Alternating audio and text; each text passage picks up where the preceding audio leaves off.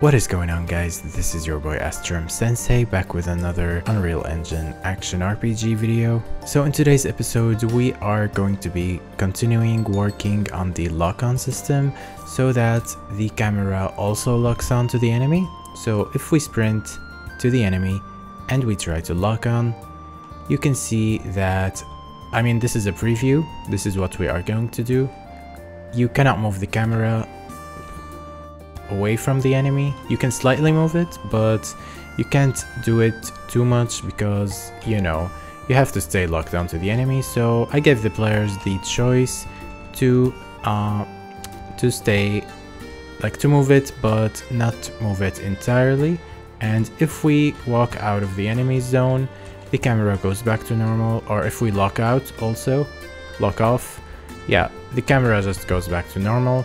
So yeah, this is what we are going to be doing in today's video, and maybe in the next few ones we can do multiple enemies, like switching targets. And before we start, make sure you leave a like and subscribe if you are new to the channel, because I have a lot of awesome tutorials, so check them out, check out the channel and subscribe, because we are on the goal to 20,000 subscribers. And I want to super special thank my precious patrons who will be receiving the project files updated today with this video, so they're gonna get this version of the game. We basically want to lock the camera onto the enemy. We want it to rotate towards the enemy, but the location stays behind the player's back. It's gonna be very simple today, so don't you worry about that.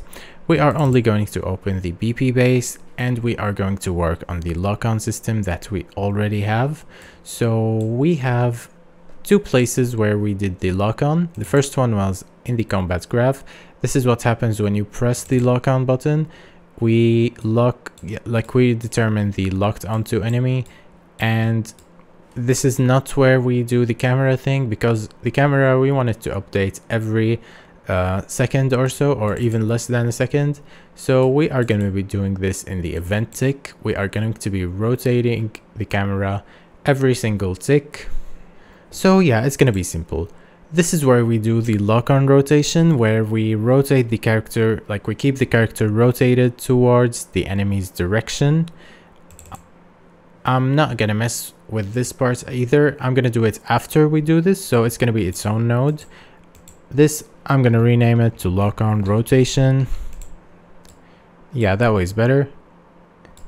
And we are gonna be doing the rest over here. So what we want to do is basically we want to calculate the rotation that we need for the camera based on the locked onto's rotation, depending on where we are. It's not going to be very simple to understand, but it's very easy to make.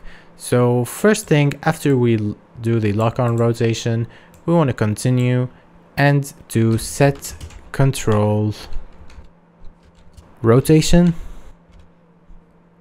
Actually, no, we can't get it from here. We have to get controller first. So get controller, set control rotation, and you just connect it here. And basically, oh, sorry about that. It has to be connected like this. Yeah, basically this is all we need to do for now, regarding the nodes themselves. Now all we need to do is get the actual new rotation that we want to make.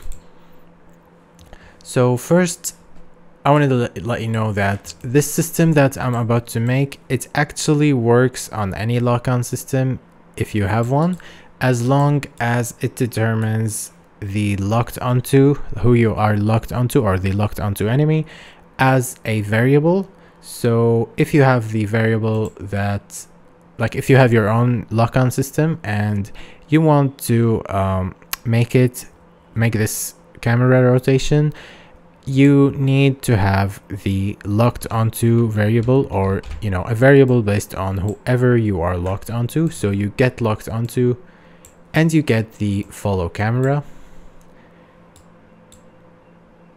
and the locked onto, we are gonna get the actor location, because we want to figure out where it is located. So get actor location, we get the enemy's location, and we get the world location of the follow camera. Then we are gonna find look at rotation.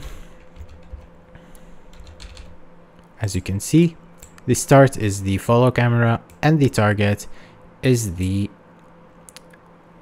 locked onto. Then we are gonna R interp 2. Basically, this is the actual rotation part, I mean the smoothness of it. So over here, the target is the find look at rotation, and the current is we are going to get the control rotation of the controller. So get control rotation.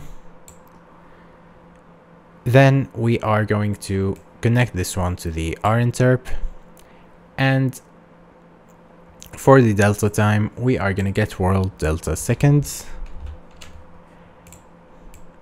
The interp speed is how fast the camera moves to the enemy when you lock onto them.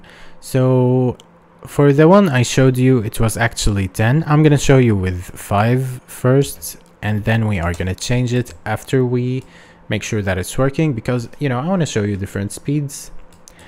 And I want to move this farther, which is the set control rotation. Maybe I can add like a like this and make it more organized.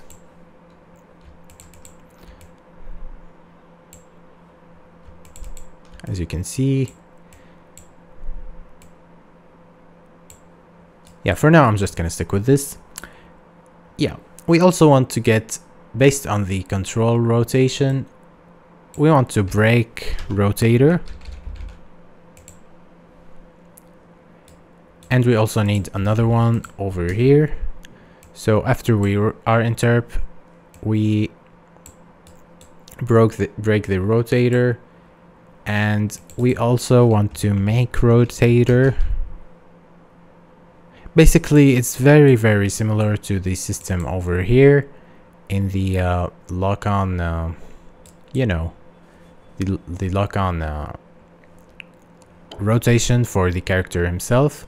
Over here, I actually think I need to make the rinterp speed to 2, I guess, or something, because, you know... Oh, what did I do? What did I do?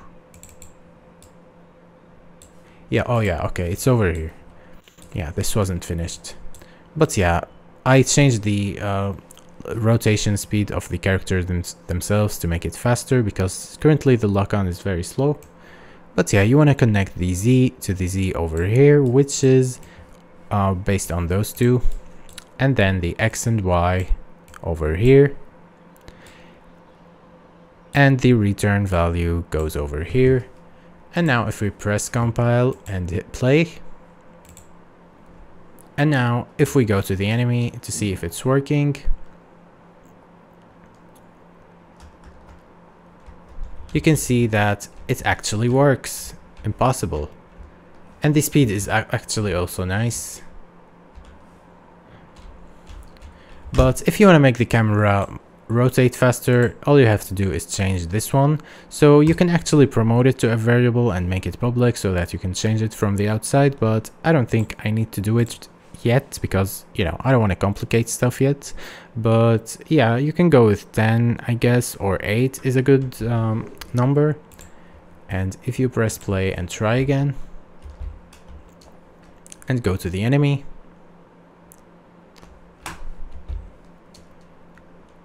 and we lock on, you can see that it's much harder to rotate it now. So yeah, based on that, you can make it more stiff, which is also like something very good. It depends on what you want. But yeah, I think it's great now. And one last thing I actually want to do is I'm going to go to the BP base and organize it for a bit. I'm going to collapse them all into a node just like this. So we can just select them all, right click, collapse nodes, and we are going to call it lock on camera. So just type in lock on camera. And now we have lock on rotation and lock on camera. Hey, why is this here? One moment. Yeah, we don't need this. So just like this. Yeah, we have lock on rotation and lock on camera. So I'm just gonna compile. And now everything's great. So in the next video, what I'm going to do is I'm actually going to add this target thing for the lock on the enemy. So when you are locked onto them, this target indicator or this reticle, I think that's what it's called. Yeah, I'm gonna add that next time. So please look forward to the next video where we are going to do that. So I really hope you guys enjoyed the video and that it was useful. If you have enjoyed it, please make sure to leave a like and subscribe if you are new. And super special thanks to my patrons. You are very precious and I really love you. And yeah guys, I will see you next time. Take care, have a great day and bye.